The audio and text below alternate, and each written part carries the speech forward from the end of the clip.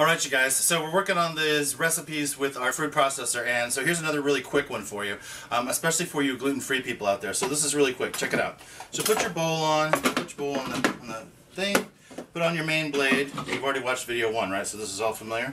Okay, then take your old corn chips, maybe they're stale, maybe they're not, it doesn't matter. Put them in here. Totally simple. Then I'm going to try to use measuring spoons since you probably want to reproduce this, but let's see. So we got about, I don't know what, half full. We're going to put some cumin. This is going to be like a Mexican style. So we're going to put like a heaping teaspoon of cumin. Going to put in some oregano. Let's do 2 teaspoons of that. We're going to have some hot and spicy mix. You can use chili peppers or whatever you want. This has, what does this have in it?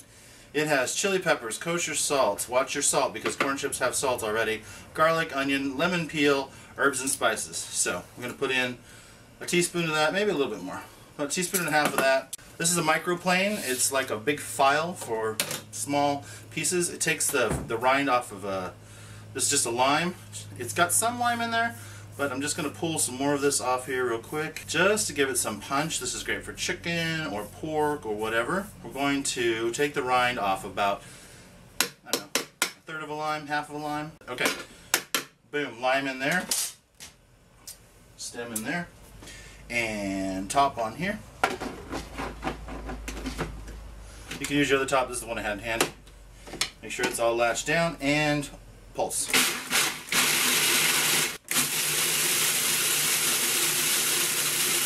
Okay, we're done. Now, this can be used as a coating mix for chicken or pork, like I said. You could also put this into soup to make it thicker. Let me pour it in a pan here so you can actually see it.